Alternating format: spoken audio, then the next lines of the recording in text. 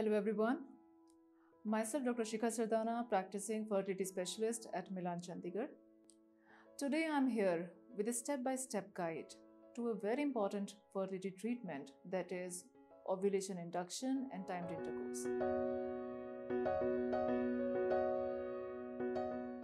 This includes inducing ovulation and recommending relations at the right time to coincide with that ovulation.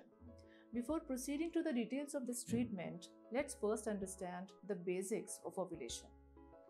When an egg is released from one of the ovaries, this is known as ovulation. In the ovaries, the eggs are contained in the follicles, and as the follicle grows in size, the egg inside also matures. Now, what happens during the menstrual cycle? During your menses, a set of small follicles in your ovaries start growing. And out of these follicles, one follicle takes the lead and becomes dominant. With the growth of this dominant follicle, the egg inside also matures.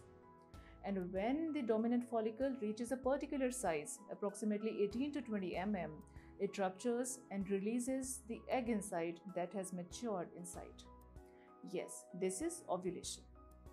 In your menstrual cycle, when your periods start, it is counted as day 1. In women with regular menstrual cycle, the ovulation happens once a month, that is somewhere in the mid-cycle, somewhere around day 14 of the cycle. But in women with ovulation disorders, this egg formation or egg release happens infrequently. In some cases, it does not happen at all.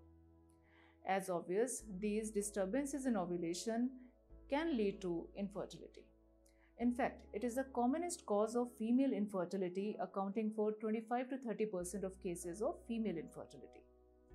Further, if we talk about the reasons of these ovulation disorders, PCOS, that is polycystic ovarian syndrome, is the commonest cause. 90 to 95% cases of anovulatory women seeking treatment for fertility have PCOS. Fortunately, we have a very straightforward fertility treatment, that is ovulation induction and timed relations, to treat such cases. It involves taking medications to stimulate regular ovulation. Let's take up the process, this treatment of ovulation induction, in step-by-step manner. Step 1. The first step is the stimulation of the ovaries with medications. These can be either oral or injectables or a combination of both. Oral medications like clomiphene citrate or letrozole, these are the first line treatment to treat such cases. These medications trick the brain to produce hormone that helps the follicle to grow and develop. This is FSH, that is follicle stimulating hormone. We generally start this medication from day 2 to day 5 of your cycle and give for 5 days. In case injectable medications are required, we give FSH or HMG. Both these injectable hormones stimulate the follicles to grow. So out of these, which medications should be given to you? Well, we tailor the medications and dosages to induce ovulation that suits you as an individual.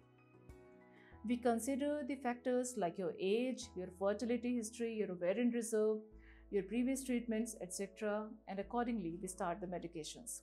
Then comes the second step, that is monitoring the body's response to the medications.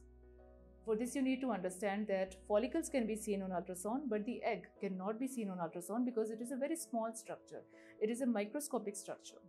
So we monitor the body's response to ovulation induction by monitoring the size of the follicles using ultrasounds.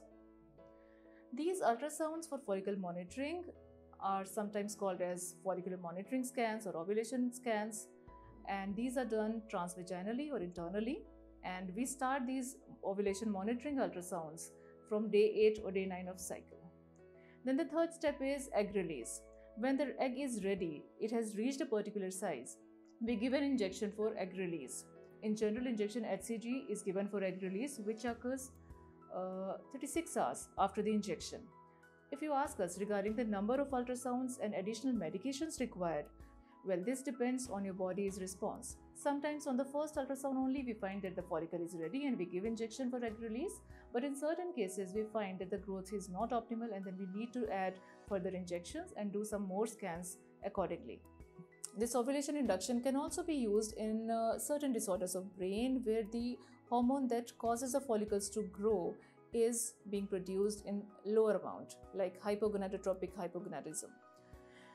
This ovulation induction has also a role in the cases of unexplained infertility. As expected, this ovulation induction has no role in the cases where periods have stopped prematurely because of ovarian insufficiency, that is, the cases of premature ovarian insufficiency where follicles are depleted prematurely. Then what can you expect out of this treatment? Well, the pregnancy rates per cycle with such kind of treatment becomes almost equal to the natural cycle, that is somewhere around 15 to 20% per cycle. If you're worried about the risks, for the most women, this is a straightforward treatment, but yes, complications can occur. These are especially multiple pregnancy and OHSs. Multiple pregnancies, when ovulation induction is used, then number of follicles, more than one follicle can mature and get released, and this can lead to multiple pregnancies. The chances are around 15% to 20% depending upon the dosage that you have used. We can reduce the risk by adjusting the dosage and critical monitoring by ultrasound, but we cannot eliminate the risk.